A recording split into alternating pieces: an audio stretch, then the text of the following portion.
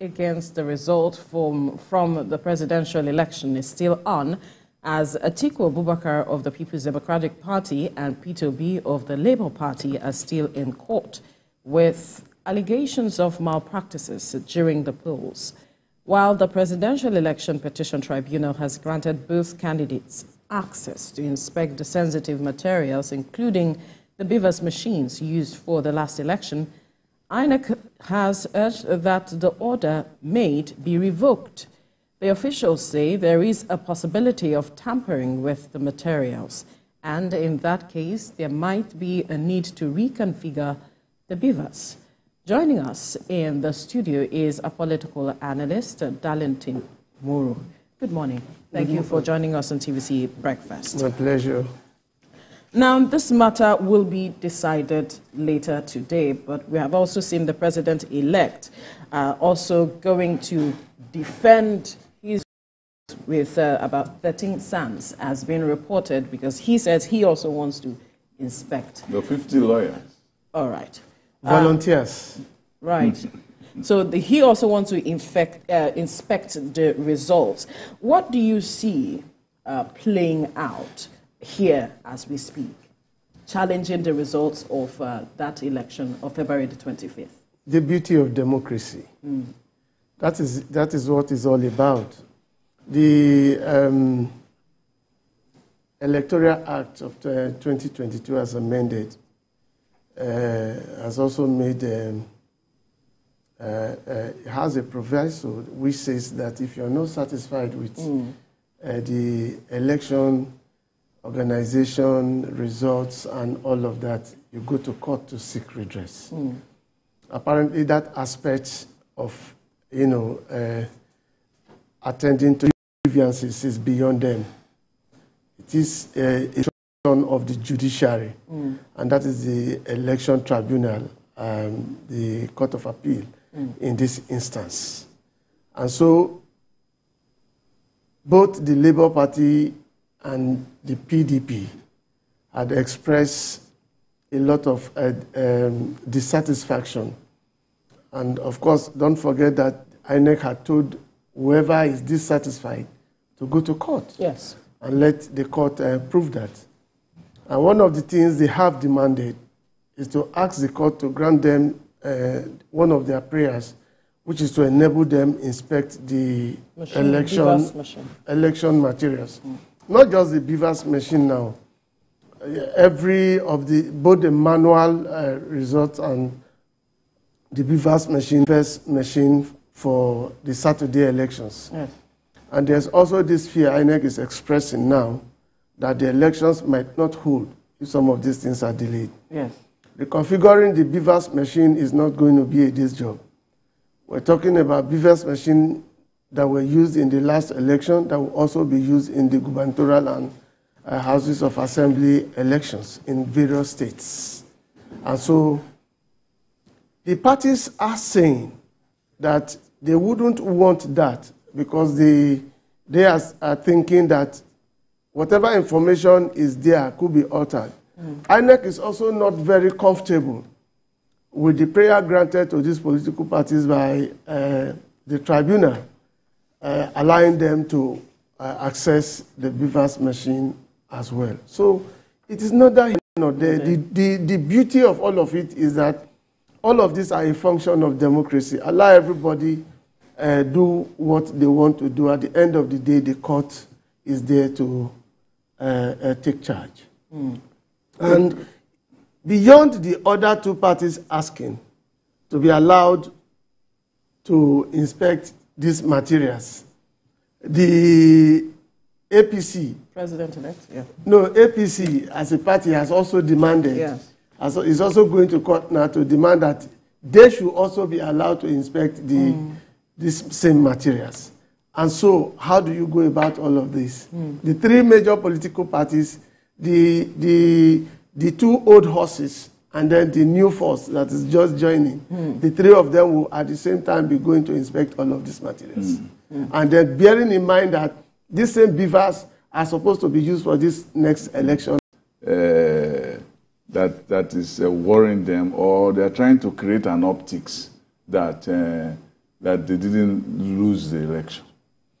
Well, the challenge here is INEC's position, asking the court to defer in its first granting these persons one of their prayers to inspect, particularly the INEC is talking about the BVAS now. BVAS, the configuring of the BVAS. Yes, yes. BVAS, that's what I'm asking. Is it because it's not a thing that you do in 2 minutes? No. And these people, is it an act of ignorance of technology, or just because they want to create some kind of attention so that they will give impression that they were probably not well conducted, that they're saying that no, you want to reconfigure the election. You get what I'm saying? Yes. They want to create the optics of manipulation. That's what they're doing, because you're supposed to know that the gap between one election and the other is short, and that to reconfigure it is to reconfigure. It's a form of to reconfigure. Is also a form of rigging. That's a tough one. Particularly this last line you brought into it. Yes. These are some of the things some of us cannot ordinarily confirm on air, because it takes some of these bodies to defend whatever their positions are. Of course, don't forget that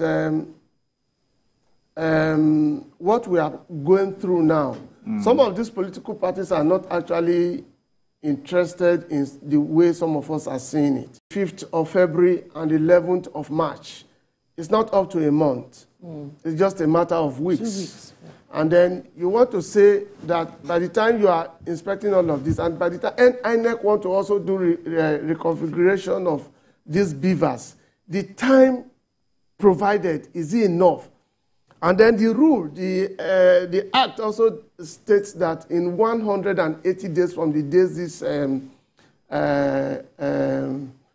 applications are done by these political parties, the court must pass written judgment for the presidential election, which means they have barely 6 months. And in between these 6 months, there are elections that are supposed to be held. And then they also are aware, the electoral law is supposed to be aware that political parties who are aggrieved will always want to say, we want election, so that we can also use them as evidences in defending their cases. That's exactly the same reason why APC is late. That we can't reconfigure now. Yes. INEC saying we can't reconfigure. Those people are saying that they don't trust it as it is. So how do you reconfigure within that time? That is the challenge. It's a very big challenge. It's a burden that will be difficult for anybody to solve.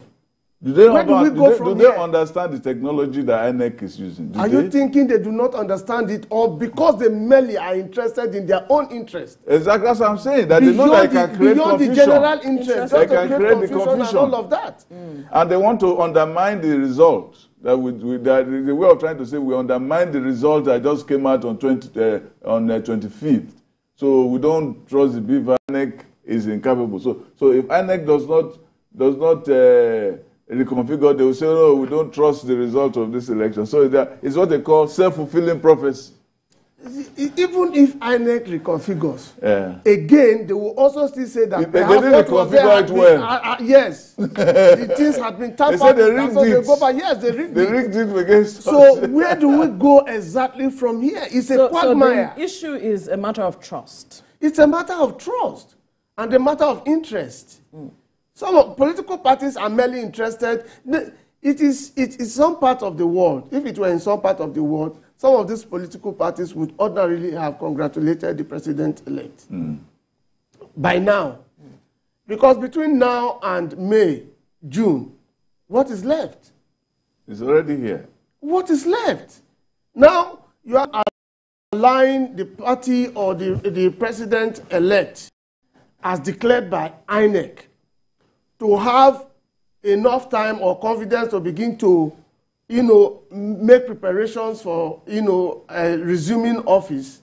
But now, the issue is neither here nor there. Because if the matter is in court, It is about how much evidence you have to, convince the court beyond all reasonable doubt. As the lawyers will say, forgive me, I'm not a lawyer. Substantial compliance. Eh? So that at the end substantial compliance. Yes, that's what it is. At the end of the day, then the other person can resume work. We have not had situations aside from June 12, the June 12 election, yes, where people really have not gone, other opposition parties have not really gone to court to begin to challenge the result of the umpire. In 2015, it wasn't challenged, was it? In 2015, at a point, Jonathan apologized. Jonathan even called the Buhari. Yeah, even before the final results were announced. And his party was angry. Yes. Orubebo and co. His party was not actually happy with him. They're not happy with him. That he actually did that congratulatory message. Yes. He did that congratulatory message in defiance. Shortly, yes, in defiance of before the announcement. Before the announcement of Buhari. Yes. So, but since after then, Jonathan suffered a lot of things after that. His party hated him. A lot. Even now, because he went to congratulate the president-elect, and people are all... No. He went there not as a party member. No. As ECOWAS, as a member of the ECOWAS delegation. They can't separate it. They can't. Because that's what they are. That's what they are. They are still angry that this man... This man who went to say congratulations to Buhari has gone to congratulate another enemy. But but he didn't. They didn't just visit the president-elect alone. Yeah. They also visited Atiku and Peter. No, they're not seeing that one. They're not seeing that one. It's the one that they went to see the Jagaba. That's the one that's giving them headache. No, but the challenge is that Nigerian political arrangements should develop to that point where we begin to see a way of appreciating our electoral results. If you're defeated, you wait for another time. If you win, you'll be congratulated. Right. Okay, but there's so much doubt. Even INEC now is being challenged. A lot of things are up. Why did this not happen? Why did this not happen? Some of us have even forgotten that some of these things are electronic IT gadgets that could have its own defects and could also be attacked. They always say that there were glitches. That's why they couldn't load the materials on the IREF and so on. Some people were saying, why were they so particular? Dino and Co. So about loading it there when the law did not say that you should load it there. It only said transmit. It didn't say that transmit electronically. It said, and the choice of whether to transmit electronically or not, it depends on the discretion of the umpire. It's there in the Electoral Act. Yes. But they didn't see that. They're just angry. You have to. So we still need to know when INEC was talking about glitches. Where were the glitches coming from? Who were trying to hack it? Because we have seen arrests.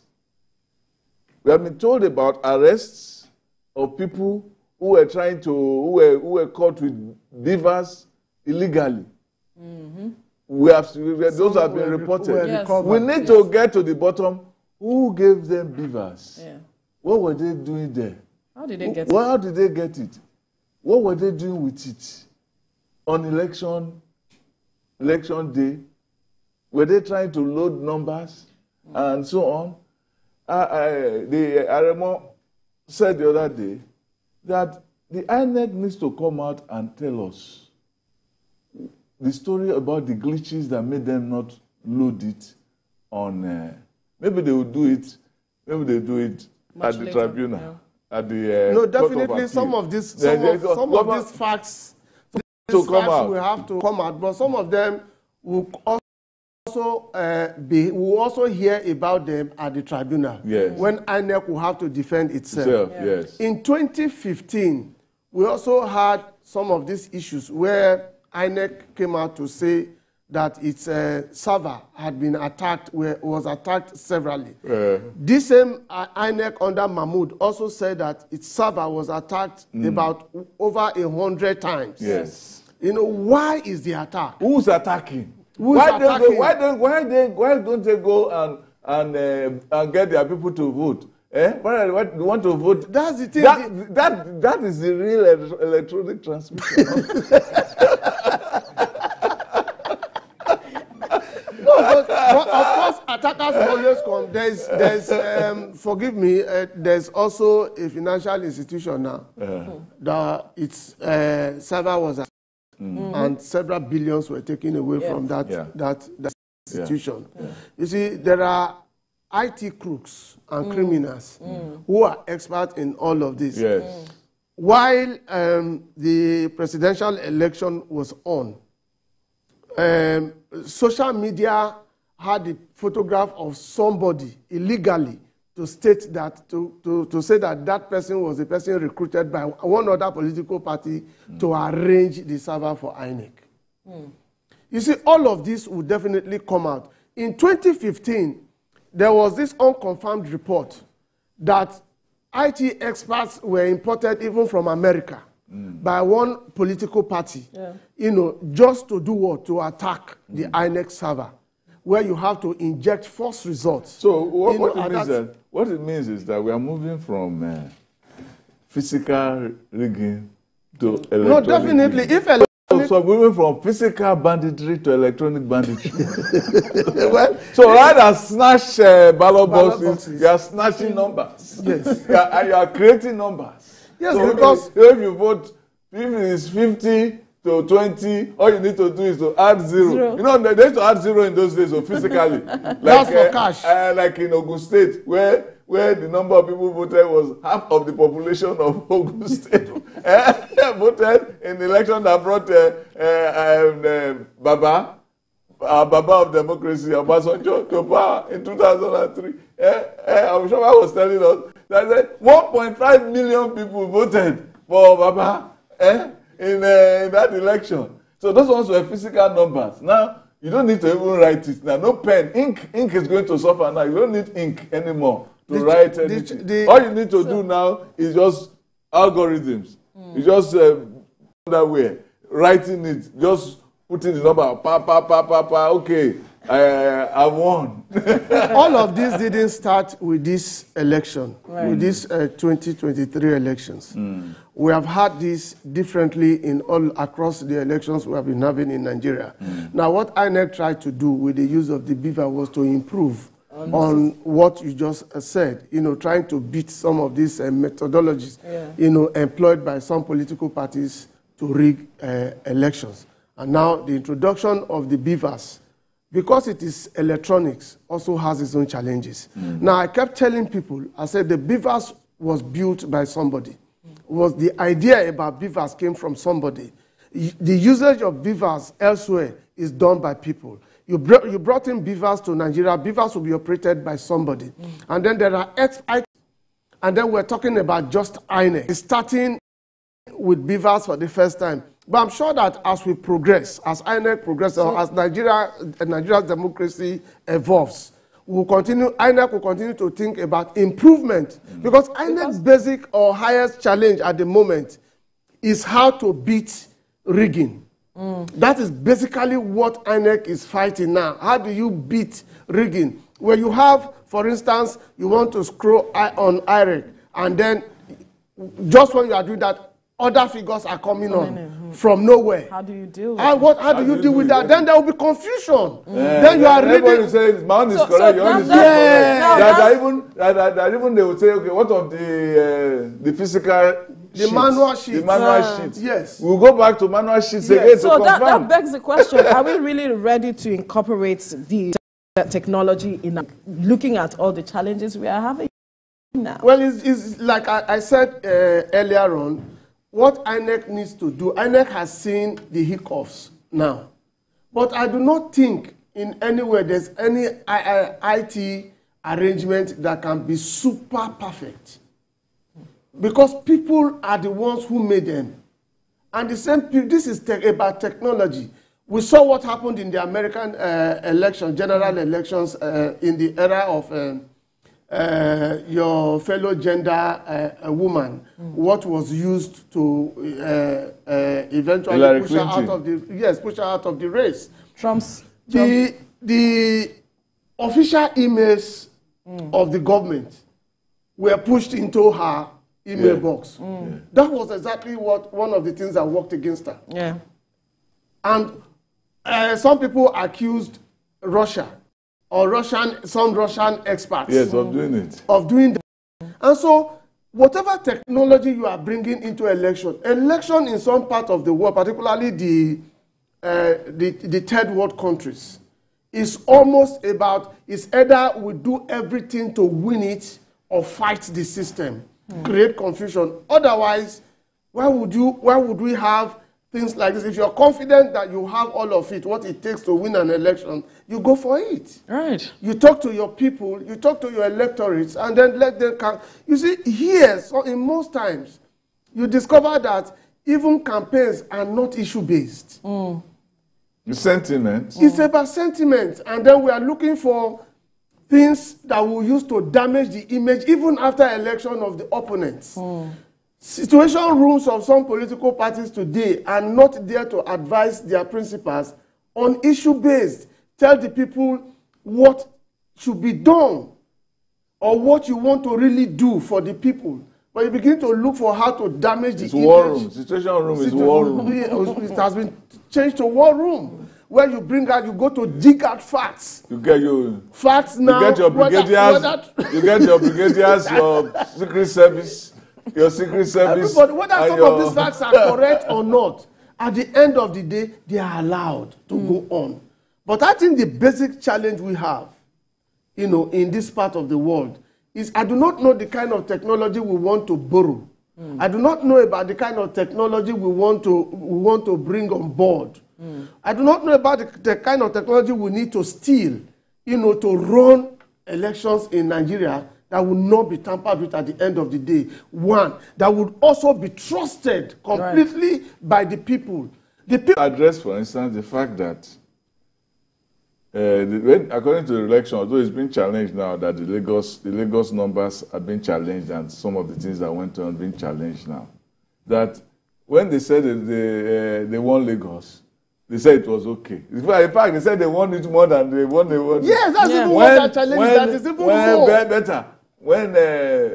Because they don't have any roots in Katsina, they accepted the Katsina that Katsina, yes, that because the obedience didn't even have any play in Katsina, so they said they didn't complain that the president lost Katsina. They didn't complain that Ayade lost.